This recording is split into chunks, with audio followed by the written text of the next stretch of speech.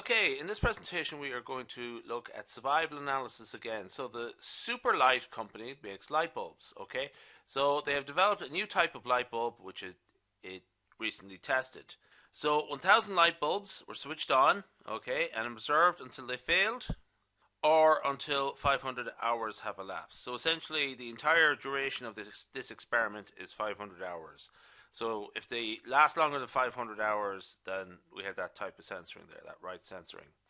So for each bulb that failed, the duration in hours until failure was noted.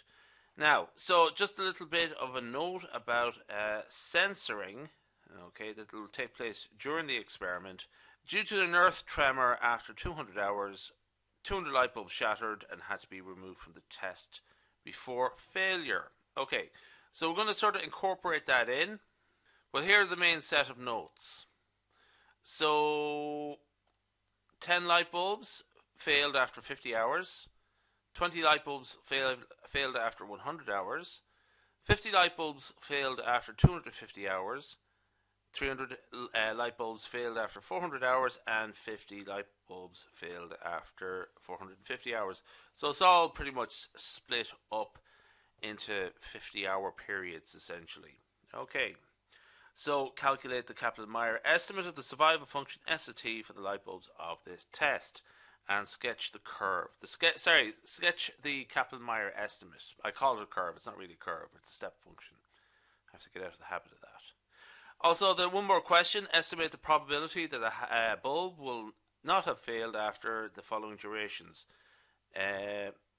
300 hours, 400 hours, and 600 hours. If it's not possible to obtain an estimate for any of the durations without additional assumptions, please explain why. So without any additional assumptions, So just actually, I'm going to sort of flag this now. It's related to this one, this last question here, which is 600 hours, because the experiment only lasts 500 hours. So essentially, we can't really tell without making additional assumptions. Okay.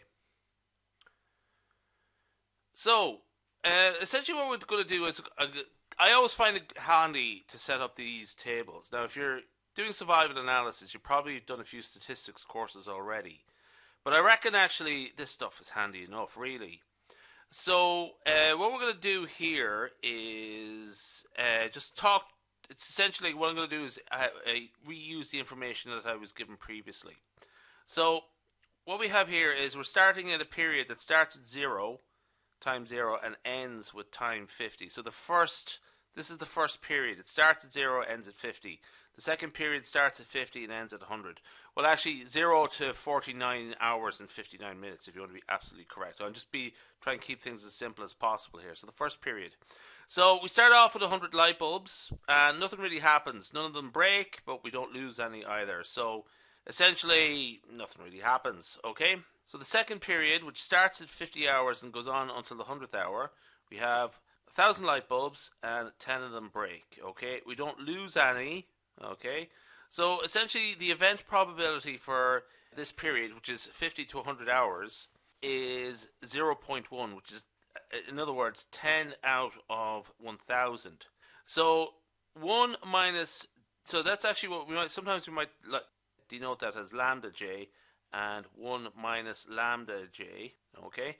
And that's essentially the event probability, or the estimate for the event probability. What is our estimate for a light bulb breaking down in that interval between 50 and 100 hours, and what's the probability of it surviving, estimating the probability of it surviving.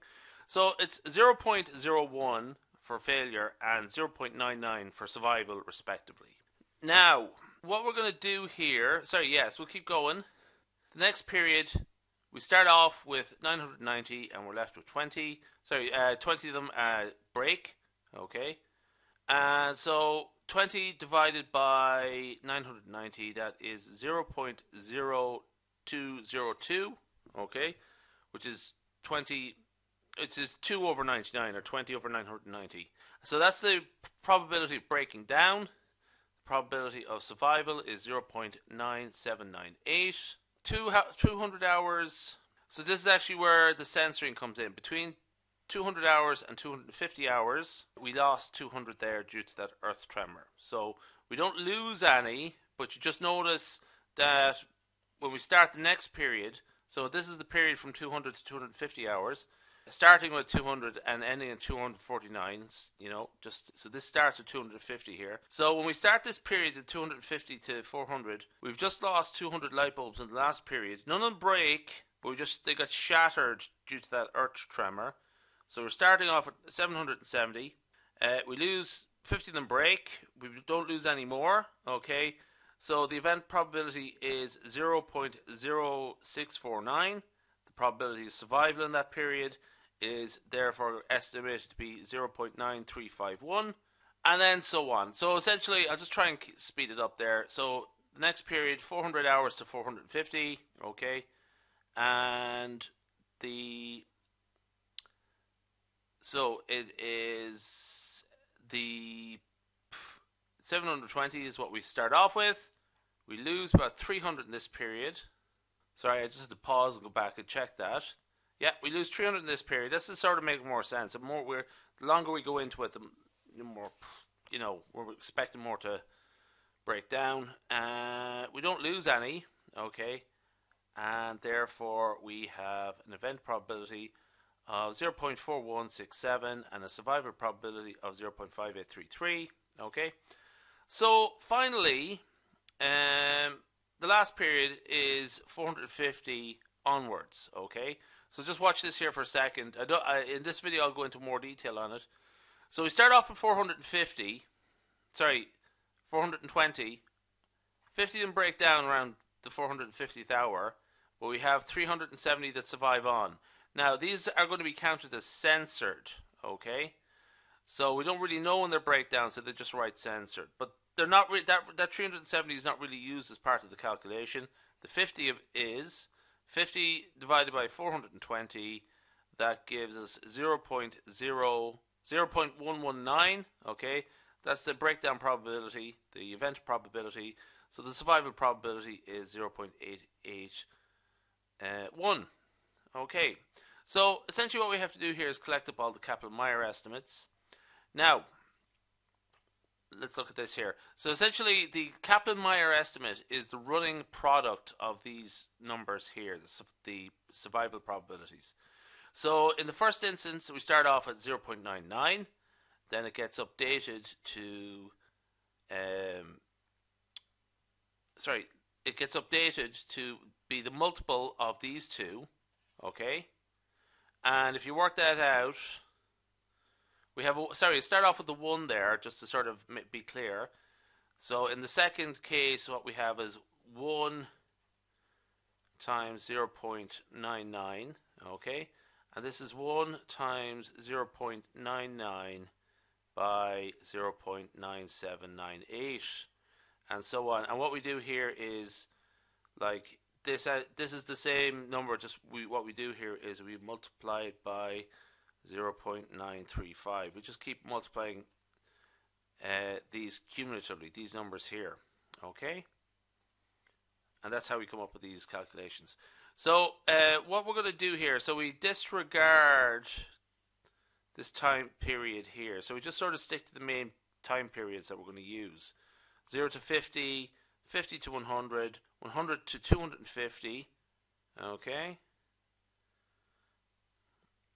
Or 50 to 250, which would be this period here. 100 to 250. I'm getting tongue-tied.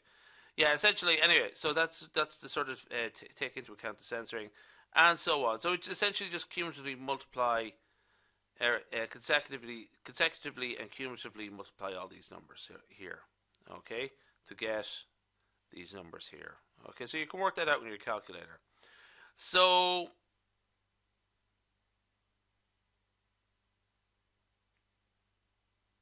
yeah, so just actually as a remark, I didn't really sort of hammer this point home, but the experiment goes on to 450 hours, okay? So that is the censoring there, okay? So this is how we just constructed here. So essentially what we're doing here is just like, this is our 50, 100, 250, 400, 450, and 500. Sorry, that's the that's with respect to the x-axis there. Okay, and essentially the heights of the step function are these numbers here.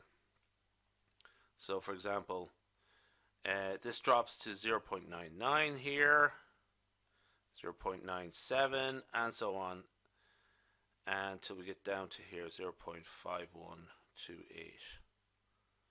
Alright, 0.51, 5219, 5291 even, okay.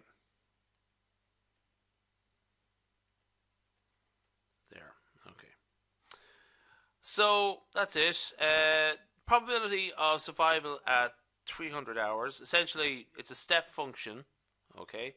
So, we're looking at this interval here, okay. And when we get that out, it is 0.9070,